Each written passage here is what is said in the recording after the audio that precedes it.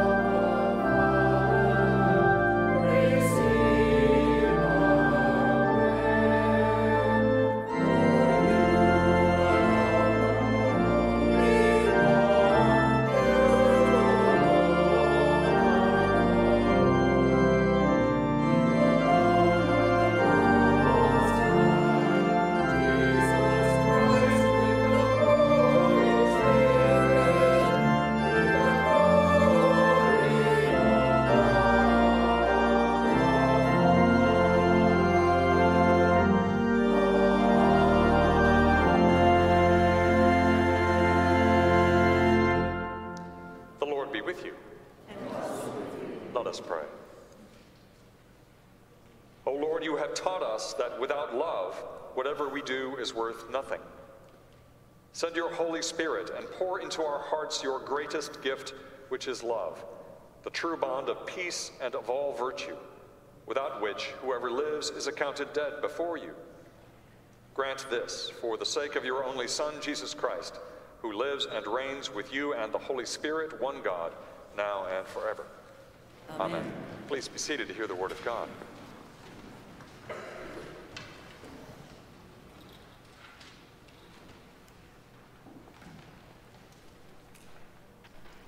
A reading from Genesis.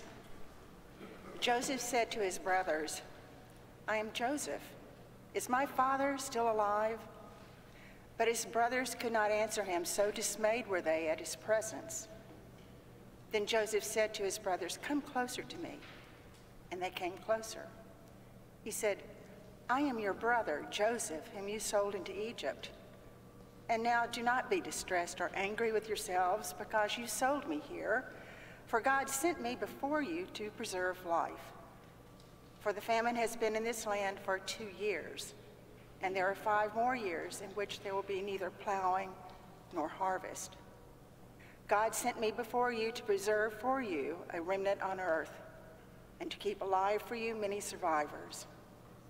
So it was not you who sent me here, but God. He has made me a father to Pharaoh, and Lord of all his house, and ruler over all the land of Egypt.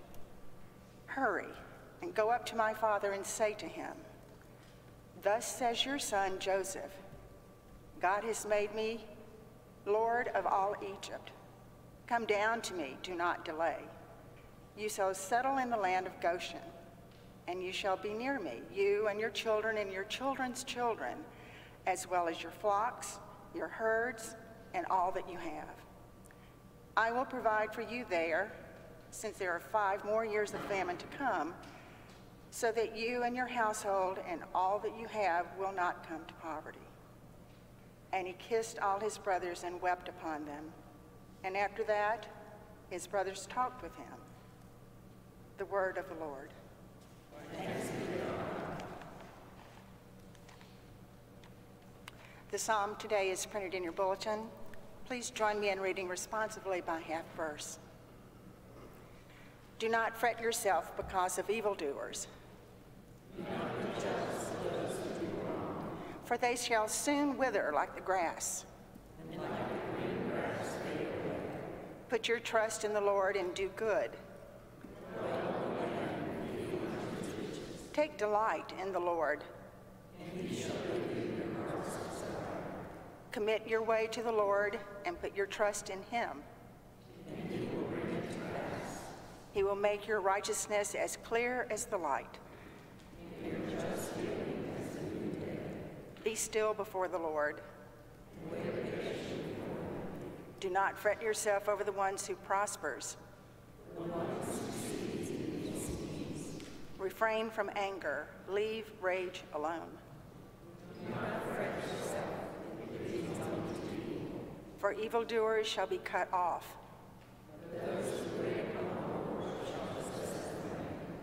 In a little while the wicked shall be no more.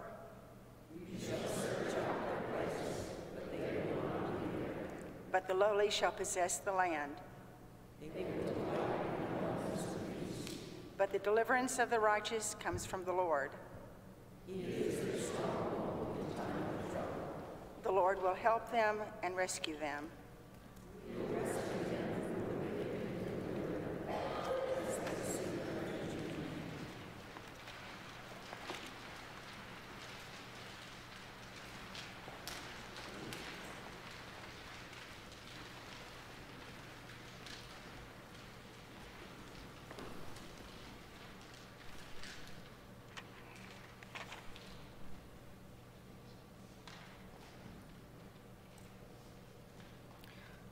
A reading from Paul's first letter to the Corinthians. But someone will ask, how are the dead raised? What kind of body do they come? Fool! What you sow does not come to life unless it dies. And as for what you sow, you do not sow the body that is to be, but a bare seed, perhaps of wheat or some other grain. But God gives it a body as it is chosen, and to each kind of seed its own body. So it is with the resurrection of the dead. What is sown is perishable, what is raised is imperishable. It is sown in dishonor, it is raised in glory. It is sown in weakness, it is raised in power. It is sown a physical body, it is raised a spiritual body. If there's a spiritual body, if there's a physical body, there's also a spiritual body. Thus it is written, the first man, Adam, became a living being. The last Adam became a life-giving spirit. But it's not the spiritual that is first, but the physical, and then the spiritual. The first man was from the earth, a man of dust. The second man is from heaven. As for the men of dust, so are those who are of the dust. As is the man of heaven, so are those who are of heaven. Just as we have borne the image of the man of dust, we will also bear the image of the man of heaven. What I am saying, brothers and sisters, is this. Flesh and blood cannot inherit the kingdom of God, nor does the perishable inherit the imperishable. The word of the Lord.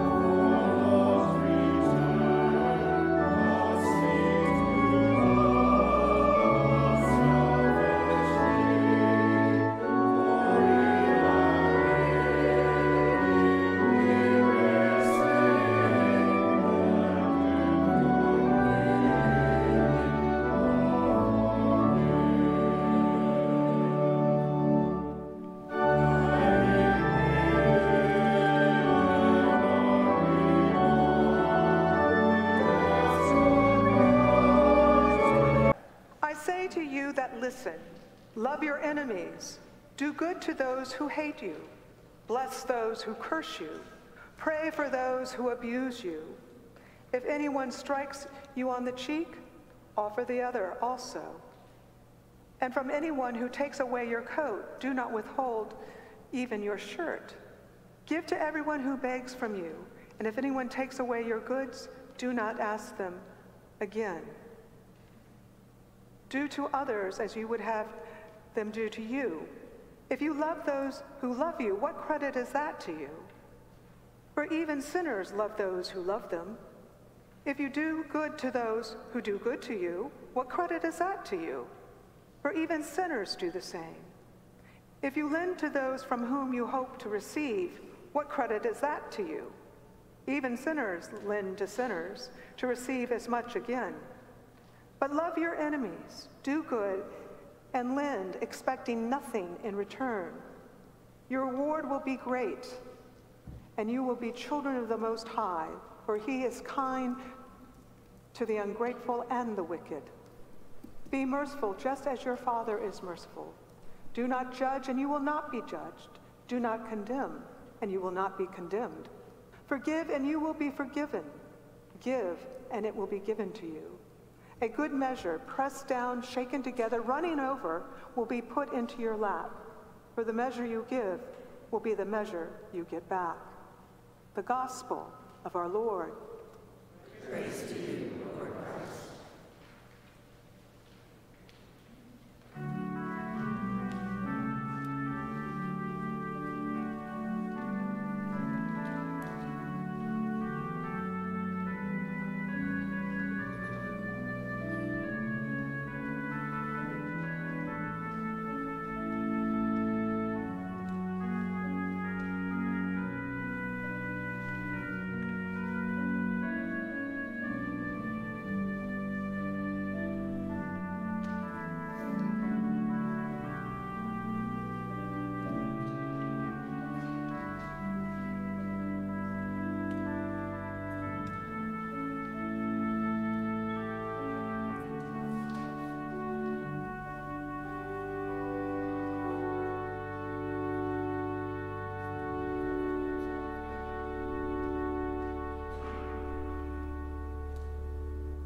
I speak to you in the name of one God, Father, Son, and Holy Spirit. Amen. Well, loving your enemy has always been a radical concept. And I think there is no other better example of that than what we have in Genesis this morning. Here we find Joseph being reunited and his relationships being restored with his brothers. But this came after a great deal of betrayal and hurt. You see, these were the same brothers who many years prior had sold him into slavery, thinking they were done with him forever. During that time of separation, Joseph experienced many highs and, so many lows. He had been brought to Egypt and sold to a high official, one in which he won tremendous favor. He worked diligently for him. That was until he was falsely accused of raping the official's wife. And with that, he was sent to prison.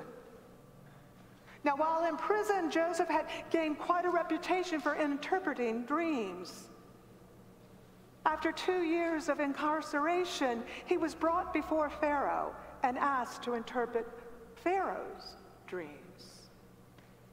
Now, because Joseph had wisdom and true discernment, all of which were given to him by God, he was unexpectedly freed from prison. And to go even further, he was given the second highest office in all of Egypt, right under Pharaoh. And then for 7 years, he headed up this great public works project, one where they would take a portion of each year's harvest and store it.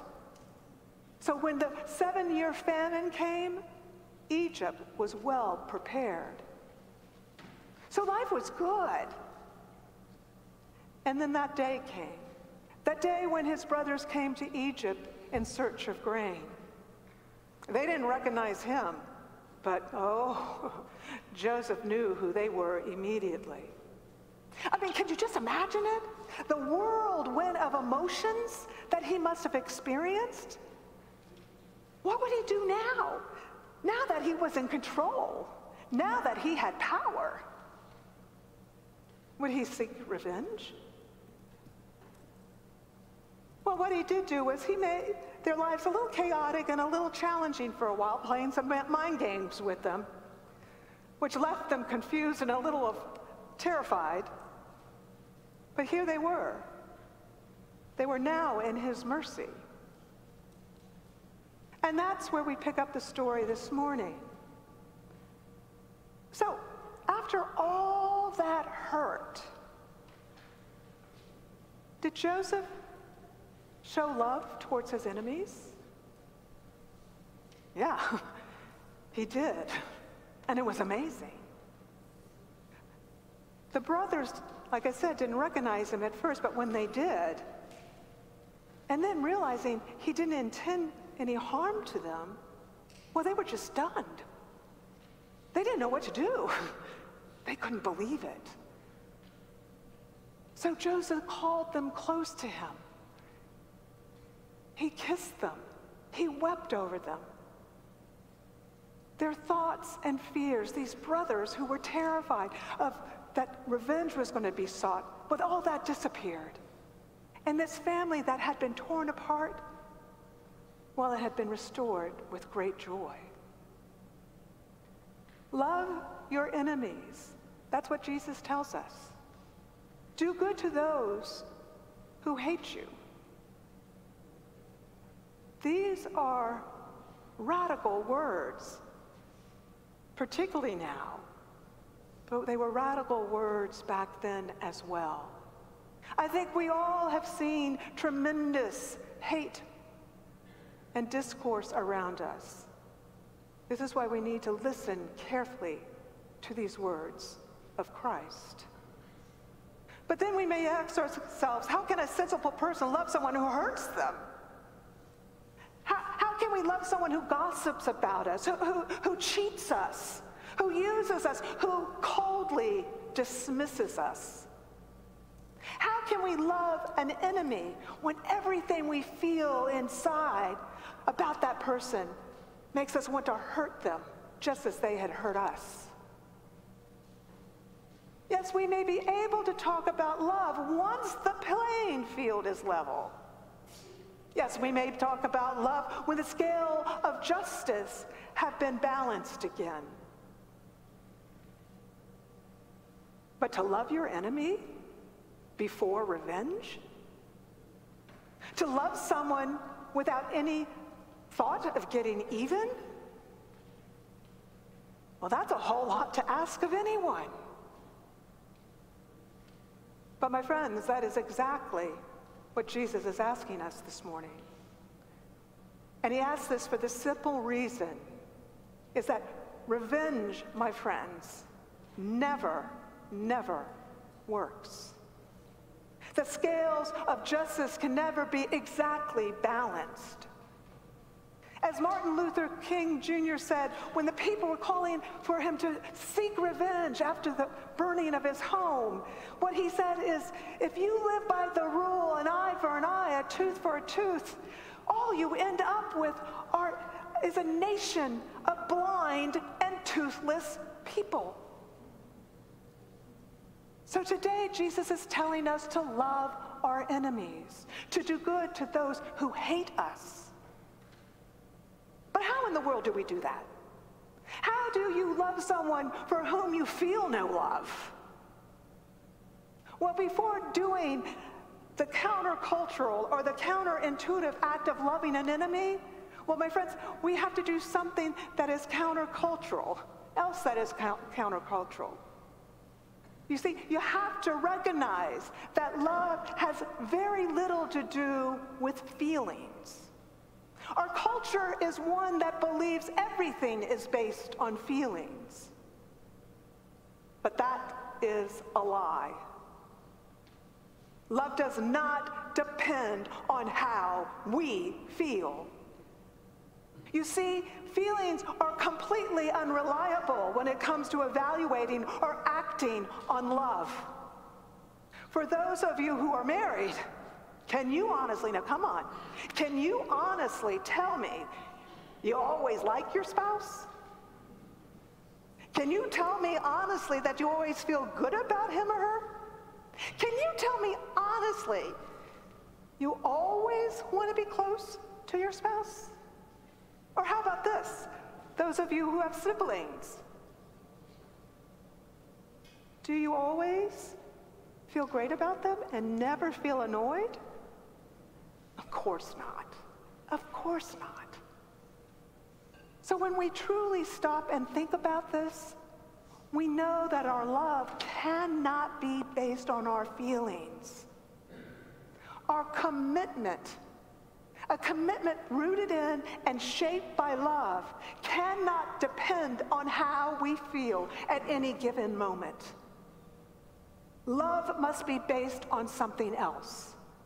It must be measured by something more substantial, and that something is action.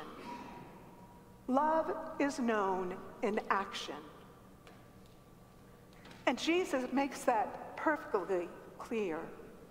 He tells us what love does. Love blesses rather than curses. It is merciful as God is merciful. It forgives as God forgives, without any expectations of a reward or vengeance. And then Jesus says, do to others as you would have them do to you. This is the great rule of love. The great rule by which you can tell if you are loving someone even when you don't feel like it. So how can we love someone who we think's unlovable?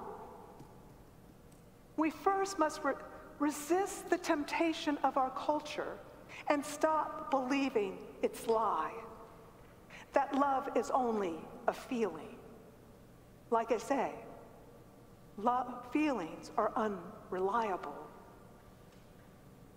The proof of our love is known in the way we behave toward one another.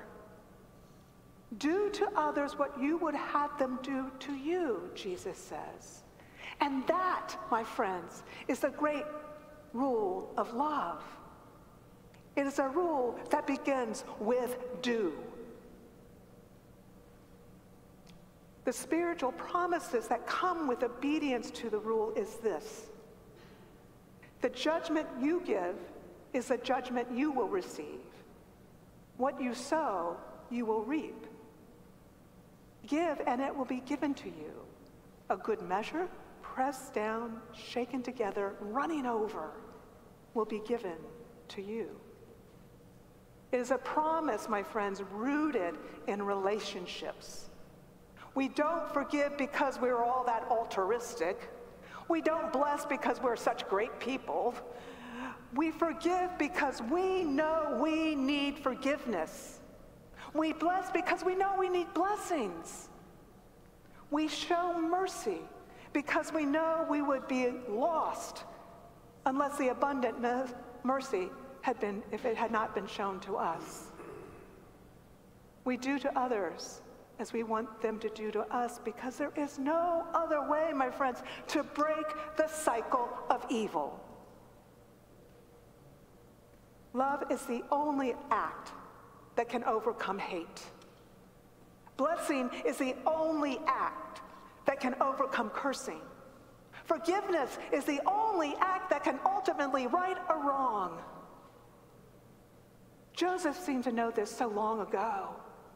He forgave, he blessed, he loved.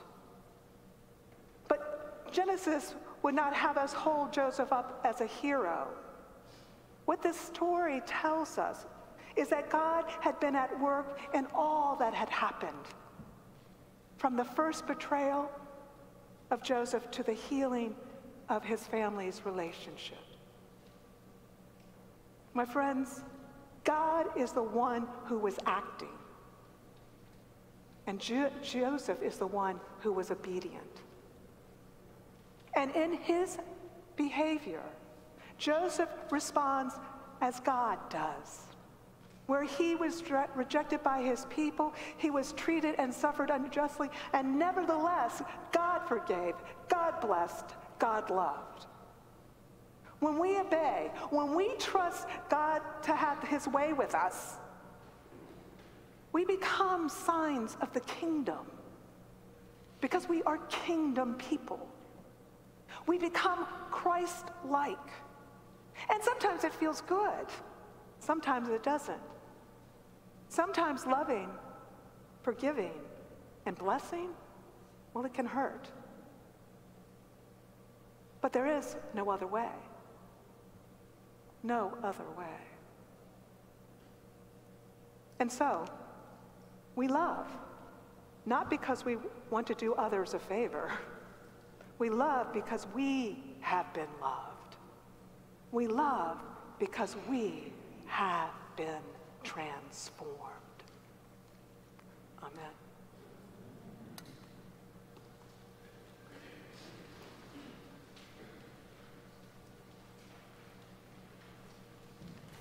Please stand as you are able. Let us affirm our faith, saying the Nicene Creed.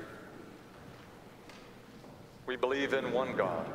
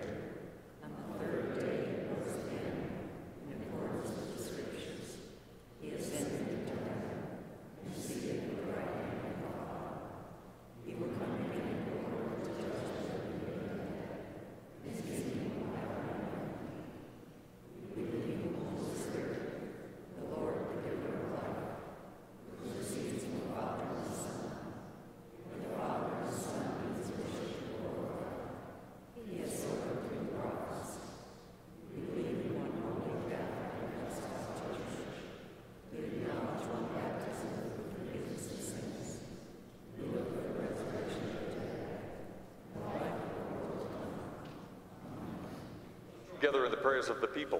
Please kneel as you are able.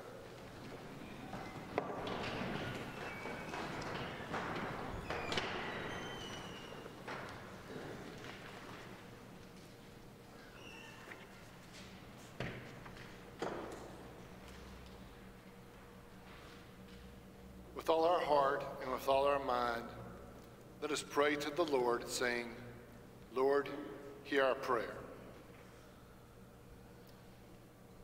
For the peace from above, for the loving kindness of God, and for the salvation of our souls, let us pray to the Lord.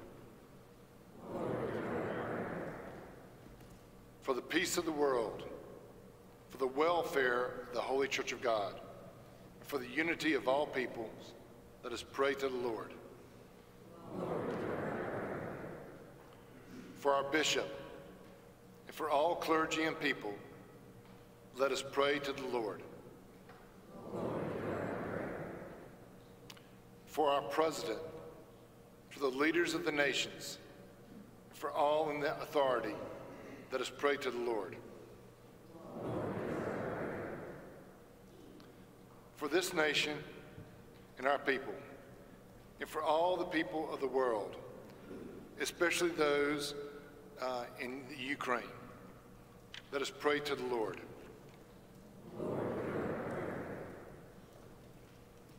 For the good earth which God has given us, and for the wisdom and will to conserve it, let us pray to the Lord.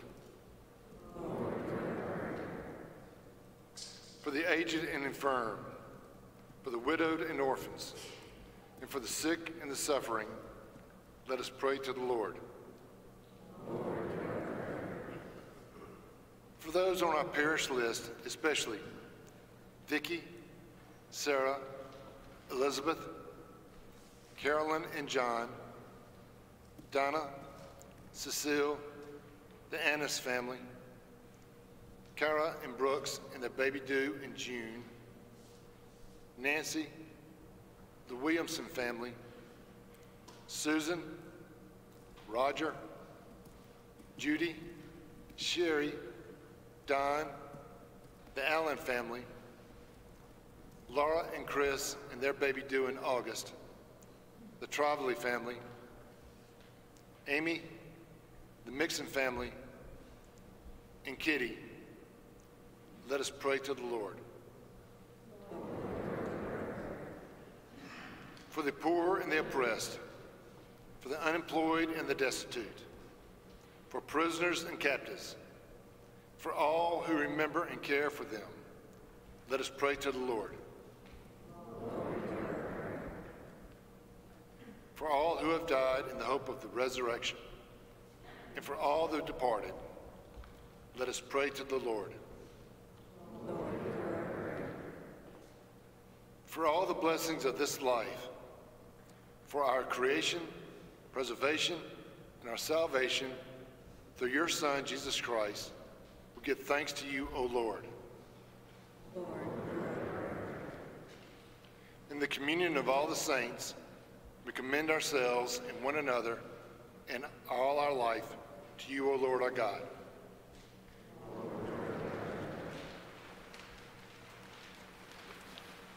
Lord Jesus Christ, you said to your apostles, "Peace I give to you, my own peace I leave with you. Regard not our sins, but the faith of your church, and give to us the peace and unity of that heavenly city where with the Father and the Holy Spirit you live and reign, now and forever." Amen. Let us confess our sins against God and our neighbor.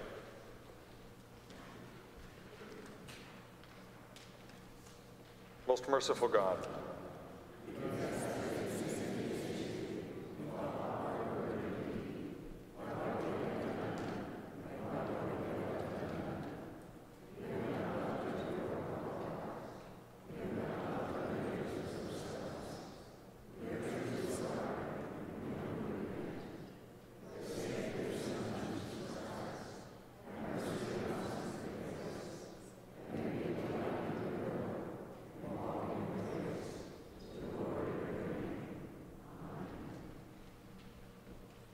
Almighty God, have mercy on you, forgive you all your sins through our Lord Jesus Christ, strengthen you in all goodness, and by the power of the Holy Spirit keep you in eternal life. Please stand. The peace of the Lord be always with you. And also with you.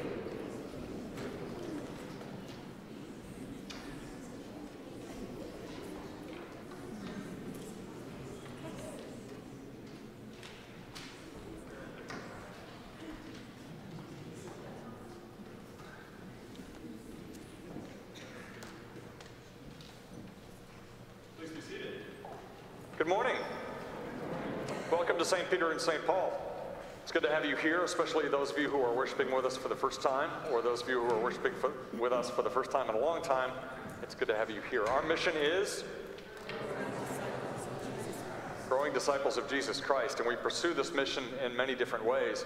We are coming up on the season of Lent, the 40 days plus the Sundays before Easter. And in our Lenten preparation, that begins on Wednesday, the 2nd of March. And before we start Lent, we get together and have pancakes for dinner on the Shrove Tuesday Pancake Supper. And that's Tuesday, March 1st. That's a week from this Tuesday. And I hope that you can join us starting around 5:30 and a little bit thereafter. On Ash Wednesday, the 2nd of March, we will have services with the imposition of ashes here at 7 a.m., noon, and 7:30 p.m. We also have a conference for women that is what's called the IF Conference, and it's being held at locations all around the world, including here at St. Peter and St. Paul. It's being streamed in here at St. Peter and St. Paul, and that's Friday night, the 4th, and Saturday, the 5th. And if you'd like to learn more about this, there's a little bit of information in your bulletin or on our website. And please do register ahead so that we can be prepared to receive you. Do we have any birthdays or anniversaries to celebrate this week? If so, come forward and we'll pray for you.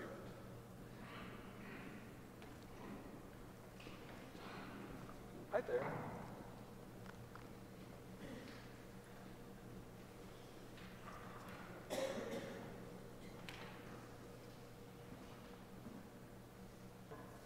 Let us pray. O God, our times are in your hand. Look with favor, we pray, on these your servants as they begin another year. Grant that they may grow in wisdom and grace and strengthen their trust in your goodness all the days of their life. Through Jesus Christ our Lord. Amen. Happy birthday. Now walk in love as Christ loved us and gave himself for us, an offering and sacrifice to God.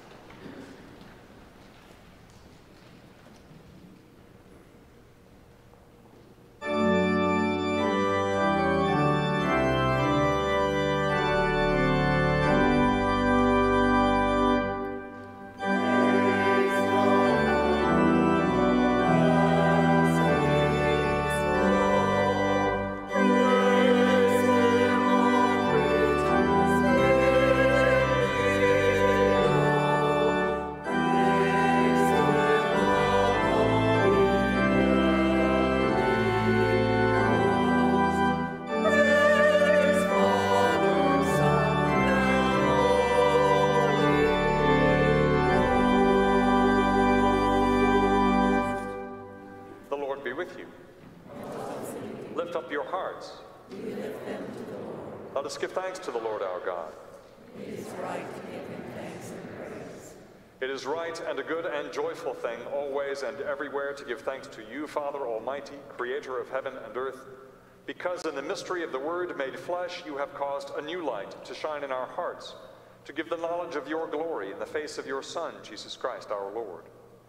Therefore we praise you, joining our voices with angels and archangels and with all the company of heaven, who forever sing this hymn to proclaim the glory of your name.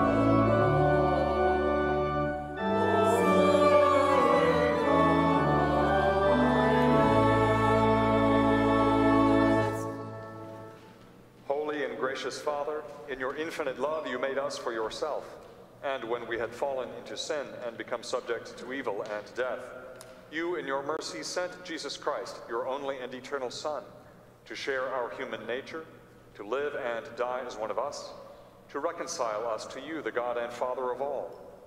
He stretched out his arms upon the cross and offered himself in obedience to your will, a perfect sacrifice for the whole world. On the night he was handed over to suffering and death, our Lord Jesus Christ took bread. And when he had given thanks to you, he broke it and gave it to his disciples and said, "Take, eat, this is my body, which is given for you. Do this for the remembrance of me."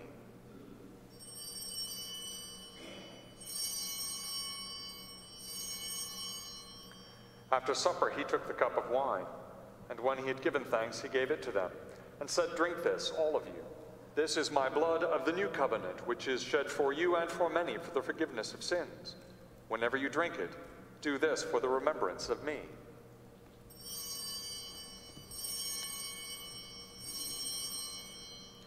Therefore, we proclaim the mystery of faith. Christ has died. Christ is risen. Christ will come again. We celebrate the memorial of our redemption, O Father, in this sacrifice of praise and thanksgiving. Recalling his death, resurrection, and ascension, we offer you these gifts. Sanctify them by your Holy Spirit, to be for your people the body and blood of your Son, the holy food and drink of new and unending life in him. Sanctify us also that we may faithfully receive this holy sacrament and serve you in unity, constancy, and peace, and at the last day bring us with all your saints into the joy of your eternal kingdom. All this we ask through your Son, Jesus Christ, by him and with him and in him, in the unity of the Holy Spirit. All honor and glory is yours, Almighty Father, now and forever. Amen. And now, as our Savior Christ has taught us, we are bold to say, Our Father,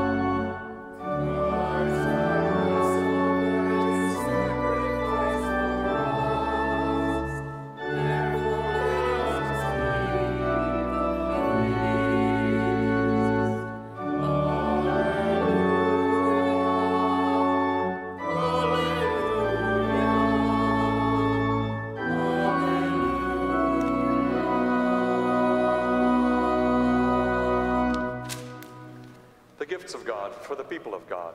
Take them in remembrance that Christ died for you, and feed on him in your hearts by faith with thanksgiving.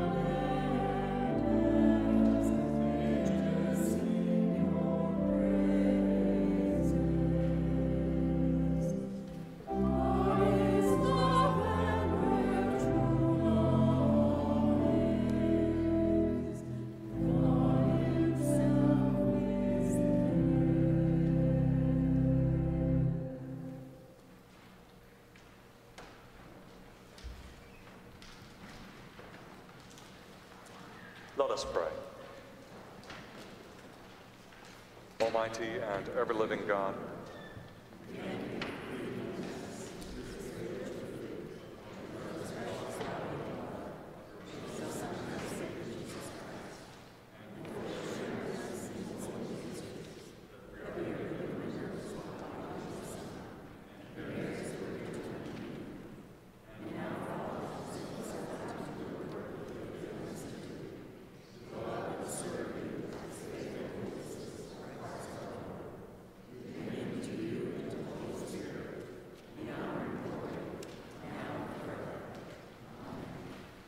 the peace of God that passes all understanding, keep your hearts and minds in the knowledge and love of God and of his Son, Jesus Christ our Lord.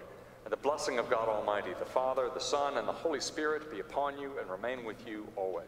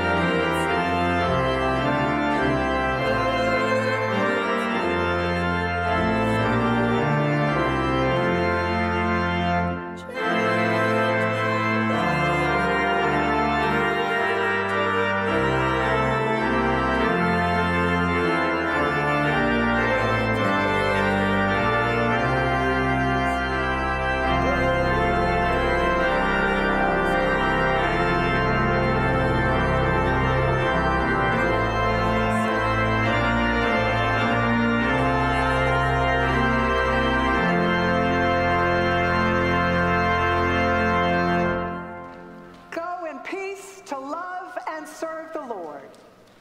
Thanks be to